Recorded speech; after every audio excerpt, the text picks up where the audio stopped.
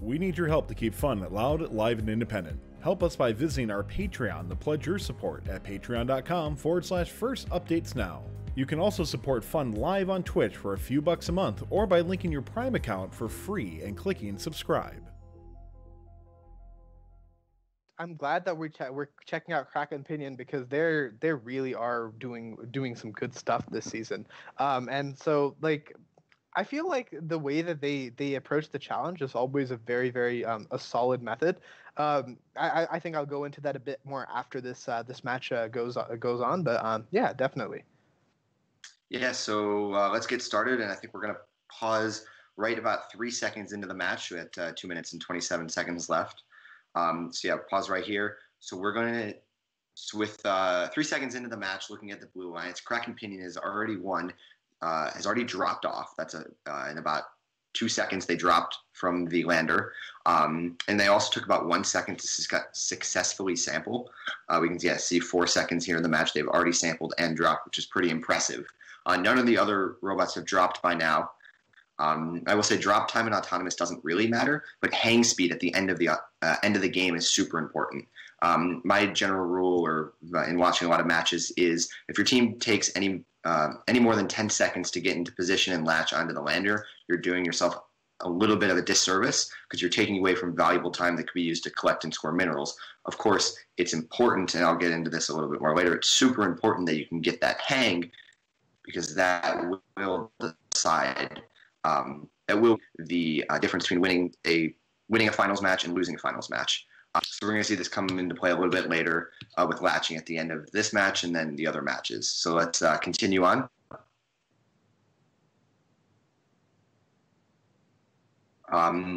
So with I think our next milestone that we're going to pause at is 2 minutes in the match. So I want to look at Kraken Pinion just did a double sample as we can see, 2 minutes and 13 seconds. So based off looking at the Orange Alliance, though, as I was talking with Shishir earlier, their partner 10294 The Edge seems to be able to do a successful sample, as well as park in the crater and drop their team marker. Tyler, can you hear me? Can we pause this match? And can we go back like 20 seconds? To 2 minutes and 13. So yeah, so right there we can see that KP has successfully sampled. We can also, sorry, it's got a little. So yeah, as I was talking about, their partner, The Edge, is able to do successful samples based off looking at past matches. They're also able to drop their marker and go into the crater. So you can see their team marker is sitting on the back of the robot. It looks like a cutout from a glyph from last year's game. So I do kind of question why Kraken Pinion did the double sample there instead of letting their partner run their full autonomous, because they lost 25 points there by not fully claiming the depot and by not parking. So looking over at the Red Alliance, we see that 15951, Incredible Thumbs, had a perfect autonomous sampling, landing, claiming, and parking. If we go another 3 seconds later in this match, it also looks like they attempted a double sample but missed it. According to the score breakdown. So yeah, we can see right there they jump back, going over towards the Blue Alliance's side of the field, but based off the final score, they did not get that second sample. That I'd say that's quite impressive for a rookie team. So yeah, with 9 seconds, and then with 9 seconds left in the match, so we're at the perfect spot. We see 8680 going up to score 1 mineral into that lander. I'm not quite sure what happened to the second mineral, but it's pretty cool to see them already starting to maximize that autonomous period and minerals using that time. I wouldn't be surprised if later in the season we saw Kraken Pinion and other top teams going to score, maybe doing a cycle, 2 cycles, 2.5 in the autonomous period. If Kraken Pinion, for example, didn't go for that second sample, they would have had probably 3, 4, 5 seconds. Maybe they could have done another cycle to get an extra 10 points out of autonomous. Just something to think about. Maybe we'll see with the state championships coming up this week and then Worlds shortly after. So if we jump to the end of the autonomous period, we can just finish this off. So yeah, we see Kraken Pinion going to park, and then we see I keep forgetting their name, the Incredible Thumbs. I keep wanting to call them Disposable Thumbs, but they also went in park. So if we pause right here before we enter Telly, something I want to note is that 6429 Robo-Hodags didn't move the entire autonomous period, which is weird for a team that's been around for about 7 years. And based off looking at past matches involving them, it seems like they were at least able to deploy from the lander in auto. One thing I want to think about when looking at this game is that having a full auto and hanging in the end won't necessarily win you matches, but it will definitely lose you in limbs or finals matches. It's crucial to deploy park and sample and autonomous, and you must last an endgame. At least that's my opinion. Not sure what you think about that, Shishir. But it's super hard to make up those 50 points for hanging and the auto points. So consistent hanging and doing well in auto will keep you in the game. Just kind of a personal story. My team just 2 weeks ago lost our finals because our auto got messed up. So we weren't able to deploy during auto, meaning we're not able to hang in the end game. Absolutely. So just that lost us the match. Yeah, no, I totally agree with that, because I think that there's a lot of focus now as the season sort of gets more and more in depth on that, like what's it called, on the mineral scoring, right? Every team is trying their hand at that, and I think that it's very important for teams to not put that ahead of having that extremely consistent auto and hang, right? Because there's just no way, as you said, to make up for that if you lose it. Like, if you don't get that hang, you have to score 10 more minerals. Like, you have to do 5. That's like an insane amount of anything. You just can't make up that kind of points if you don't do your autonomous well. So 100% agree. That auto, for anyone watching or whatever, right? Like, if you're really focusing on that mineral scoring, but your programming and your first 30 seconds isn't up to par, you're going to be markedly worse off than if you just get those first 30 seconds working well. And I'll also say, depending on how competitive your state is, how competitive your event is, autonomous and endgame is probably one of the biggest deciders in alliance selection. I don't know if you agree with that, Shishir. If you can't consistently do both of those, you're not going to get picked. I know that my team at Super Regionals last year, we could not. I mean, we were able to do a whole crypto box in the time, but nothing more. We couldn't really park in the end. We could not do a relic. We didn't even have a mechanism. But one thing we did have is a super accurate autonomous that just did exactly what was expected. And I think that's one of the reasons why definitely one of the biggest reasons we got picked. Absolutely. I completely agree, because it's something that scouts are very easily, like, in terms of not just like if we're looking separately from like actual robot scoring capability, right? If there's a team that's scouting you, it's just something that's so much easier to really pinpoint in terms of accuracy levels, in terms of importance levels and whatnot. And so if a team just sees that you can't do these kinds of things, it's almost impossible for them to rank you high or create that argument for your captain or whoever to actually pick that team. I think autonomous and endgame are a baseline, I feel, especially when we get into more competitive environments. It's just, you have to have those, and you probably won't get picked just by having those, but you'll definitely not get picked if you don't have them. All right. Totally, yeah. I want to continue on into this match. So going into the driver control period, we're going to see the blue alliance scoring and scoring and scoring and scoring into the lander, and the red alliance struggling to keep up. So as we can see right here, Kraken Pinion just starting to go right away. So I want to pause at 1 minute and 41 seconds in the match. So right in a moment. Let's pause right here. So I want to take a look at 10294 and their robot. So it's quite cool and super impressive. I'd say pretty innovative, but it's not the most effective. So if we continue on in this match, we'll see that they spend quite a lot of time slowly maneuvering over to the lander, picking up 2 minerals as they're doing right now, and then going back over to the crater. I only counted from the time they started moving from the crater back, but in that short time, Kraken Pinion did 3 cycles.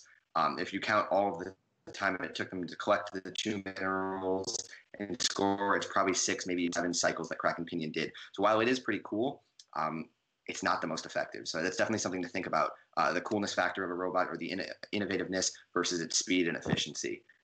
So we pause right here. I want to look at, actually, if we go back to a minute 41, if possible, I want to look at both of the Red Alliance robots. So both of those Red Alliance robots actually look pretty similar. I forgot the exact timestamp, but if we just continue playing again, we'll be able to see that they both have what appears to be a collector attached to an arm that articulates back over the top of the robot to score into the lander. This is a very basic design that we've seen throughout this season. It's something that's really awesome, and it just works, I would say, especially if you can do it quickly, if you have a collector that is efficient enough. Yeah, we can see right there. Actually, this was the timestamp I was looking for. Right here, we see 2 go up, and that arm is just flopping back and forth.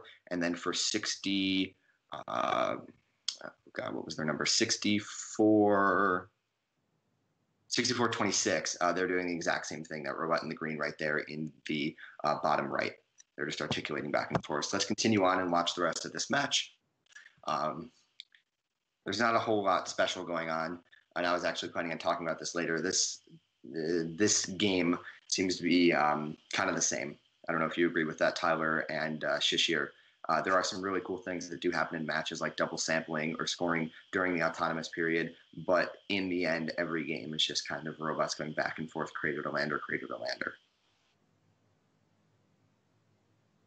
Sorry. So one thing that I want to point out on with this game is that this is a great engineering challenge. It is not necessarily a great game, right? Those are two very different things with these, right? And if you're an FRC, this very much so reminds me of something like a 2015 game or something like that. A fantastic engineering challenge and really cool stuff going on from that background. But from a spectator standpoint, it's pretty boring. I mean, look at 8680. They do the same thing over and over and over and over again. And it's neat for about 10 seconds, and then I'm just bored with it. Absolutely. I think that's pretty true. And unfortunately, I feel like that's been a common theme throughout like FTC as a whole. From the beginning, right? Like the challenges are more complicated, right? The challenges can like have difficulty factors, but it's just not very interesting to watch. Like especially like last year, if you weren't very interested in FTC or if you weren't invested in the season as a whole, how long would you actually sit down and watch robots taking blocks from a pit and putting them into like another place? Like genuinely, how long would you be watching this? Like maybe I'd do it for maybe 20 seconds and be like, all right, whatever, right? This doesn't really help. I don't think it helps propel like the image of like robotics is exciting and fun and cool as much. But if you go into it, obviously it's a very intricate challenge, but it's just not something that's a spectator sport. And unfortunately, I don't think the GDC has been able to find that balance. They've gotten close with challenges like Velocity Vortex, but unfortunately, I don't feel like we're there yet. And I think that has a little bit to do with the field size. I mean, if you look at FRC, and I just want to first respond to Agent Pira. They said that FTC games should not be primarily designed for spectating. The whole point is it's an engineering challenge. I totally agree. But if you look at FRC, they have some super entertaining games. Or look at Vex games occasionally, too. True. Vex is the same size. Yeah, I guess Vex is the exact same size, and Vex has had some very interesting games in the past. Mm-hmm. Actually, you are right. They've also had boring games, too, though, so don't get me wrong. They have. Well, they had one recently, I think it was 3 years ago, where they had nets in each corner, and robots were just firing. I don't know about you guys, but I kind of love just watching a robot just fling balls across the field, even if it's like just 5 feet away. They definitely do create some That's perfect. Games. That's a perfect example of what I'm talking about, right? Take Nothing But Net, the challenge you're talking about, and take Velocity Vortex, right? These are two challenges based on a very similar principle. Now, which one was more fun to watch? Which one was entertaining?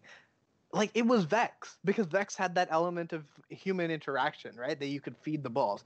Vex had that element of you just got to get so many balls in there, and you really had to be, like, fast. Unless you, like, for FTC, unless you were watching teams like 724 or 4717, Mechromancers or Redneck in Houston, right? Or I don't know the equivalent teams in Detroit, but unless you were watching these really quick, really, really efficient teams, it was a boring game. And that's something that I think FIRST really, really has to address with this sport.